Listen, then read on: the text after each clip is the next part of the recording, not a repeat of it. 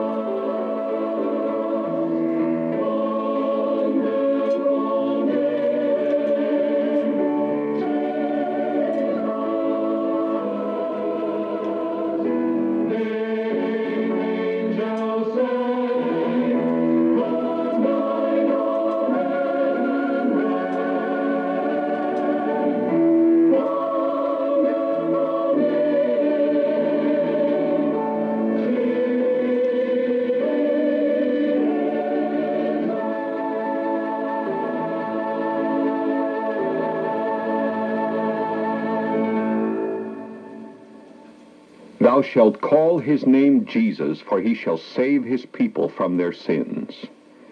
That's a wonderful name. My dear friend, do you have a personal experience of forgiveness of sins through our Lord and Savior, Jesus Christ? I trust you do. This is Abe Van der Puy. I am so happy to welcome you today. May God guide in such a way that these minutes will be of great value in our lives. I'm always encouraged when I get news of gospel advance in areas where things have been most difficult. Therefore, I'm glad to bring you a news item today that relates to Turkey. Recent reports from Turkey point toward that country being on the verge of a spiritual awakening. Stephen Hagerman, director of the North American Office of Friends of Turkey, stated that in at least one area of Turkey, a revival is taking place among Orthodox Christians. Bible study groups, prayer meetings, and preaching services are increasing in popularity. On a recent trip to Turkey, Hagerman was able to share the gospel in a school for Muslim religious leaders. What began as a visit to the school's library ended in an hour-long presentation of the gospel before a class of about 30 students. In another city, it was learned that Turkish Christians had put on an Easter pageant portraying the death, burial, and resurrection of Christ. More than 300 persons attended, and many wept openly as they saw the Easter story for the first time. Opportunities to reach Turkish people are not confined to within Turkey's borders. More than 3 million Turks live in Western Europe and can be freely evangelized. Most are guest workers, employed in factories or mines, and often face prejudice and exploitation. Although there are a few exceptions, most European churches have yet to share the gospel with these people. It may be that right now God is laying a burden on your heart for evangelism in Turkey, and for evangelism among many Turks who are living outside that country and can be more easily reached with the gospel of our Lord and Savior, Jesus Christ. And then I have another interesting news item. Some weeks ago I told you about a young Russian Christian woman by the name of Galina, who was held as a prisoner in a Soviet camp for teaching children about Jesus Christ. Since then, we have received the news that this young lady was released from prison and then rearrested again and sent back to jail. Many people continue to pray for her. I recommend that you pray much for this valiant, young Christian lady. She has suffered a great deal for the Lord Jesus Christ. She needs our prayers, especially right now. And I would like to call you to that prayer effort. As we pray together, I believe that God is going to bless her in a wonderful way.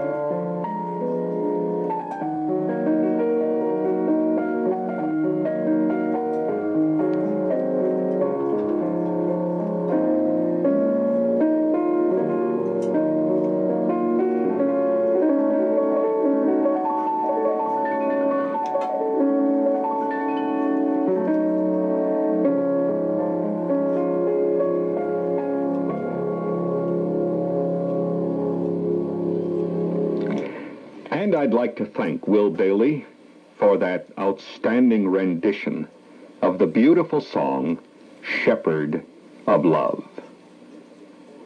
From time to time, we have informed you about Back to the Bible's gospel radio ministry in Italy. We think you will agree that it's a ministry with great elements of need and opportunity. An important part of that service has to do with gospel music, Italian gospel music. The producing of such music depends first on committed Christian artists, but it also requires good equipment. This month, we want to tell you about an important equipment need for Italy.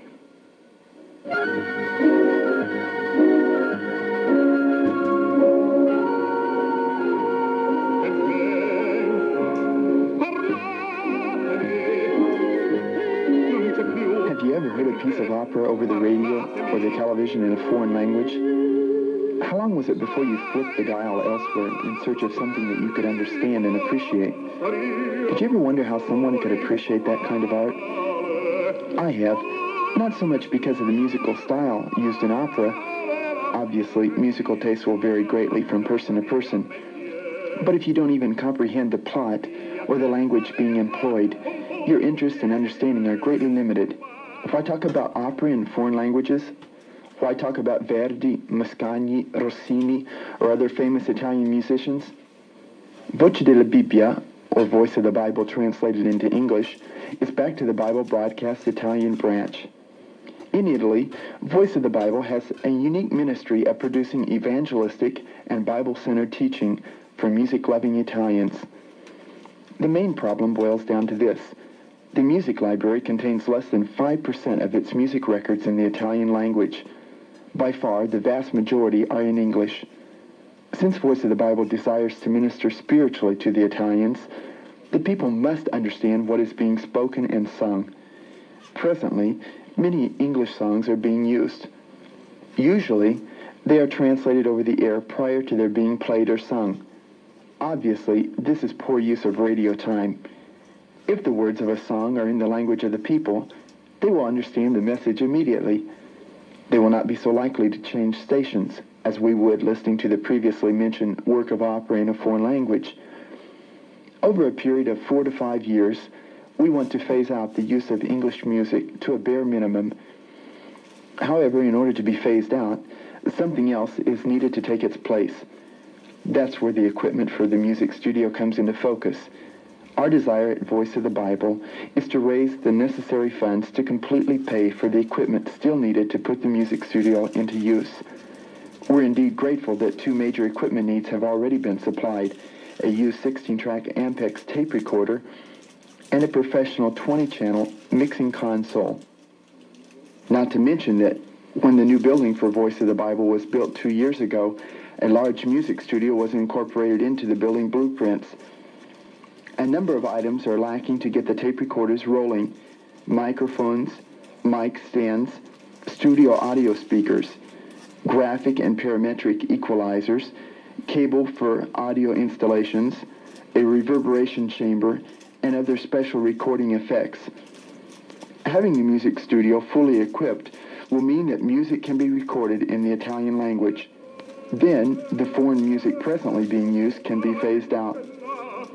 Would the Back to the Bible radio programs mean as much to you as they do if foreign music were used rather than English? Thank you very much. You ended with a good question. Christian friend, we want to help increase the availability of good Italian gospel music. This is our missions project for this month. We need at least $10,000 to help our folks there in Italy. I invite your participation. Your investment will be a big help. May I ask you to give generously? Think about it. Pray about it. Then make your decision. And write us here, including your gift, designated for Italian music. Sending your letter to Back to the Bible, Box 10, Winnipeg, Manitoba.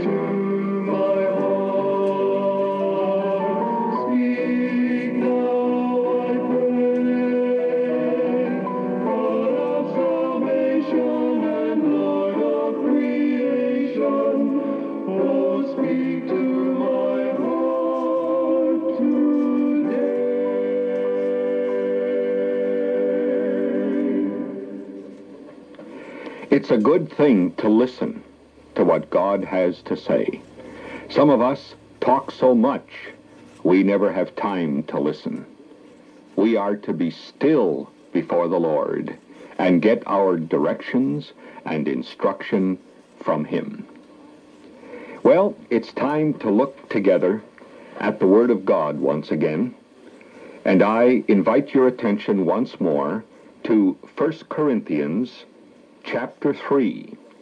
This time, we're going to look at verses 12 to 15, and I'm going to read it once in a well-known translation, and then another time in the translation of Arthur S. Way. This is what it says. Now, if anyone builds on this foundation with gold, silver, precious stones, wood, hay, straw, each one's work will become manifest, for the day will declare it, because it will be revealed by fire, and the fire will test each one's work of what sort it is. If anyone's work which he has built on it endures, he will receive a reward. If anyone's work is burned, he will suffer loss, but he himself will be saved, yet so as through fire. Now, I'd like to read that same passage in the very fine translation of Arthur S. Way. The great day will make it plain, and the revealing agent is fire. Yes, what is the true quality of each man's work, that fire, nothing less, shall test. If any man's structure which he has reared on the aforesaid foundation stands the test, he shall receive his work's wage. If anyone's structure shall be burnt to the ground, he shall thus forfeit his life's work, though he himself shall be rescued, yet only as one who is dragged out through the flames of a burning house. I pray that God will take this passage of Scripture and make it to be important in our lives right now. Thus far, in 1 Corinthians chapter 3, we have considered the following themes. First, grow up. God wants us to walk as His men and His women. Second, we are told to team up. We are workers together with God. Then we thought on the theme, build up, and that is building on the foundation which is Jesus Christ. Now, we want to think about laying up. These days, we can record and store almost anything. I've been so impressed with computers, word processors, scanners. I'm amazed when I stand at airline counters and see the way they handle reservations and give a record of what reservations have been made. I'm impressed with their accuracy. And then I think of all that is done for mailing lists, for engineering calculations, for medical examinations. We live in an outstanding time. In view of all this, it shouldn't be difficult for us to realize that God Himself has a perfect recording system. The Bible talks in the book of Revelation, for example, about the book of life. In another passage, Matthew 12, verse 36, the Bible informs us that every idle word is going to be accounted for. The Word of God and God Himself are able to discern even the thoughts of our hearts.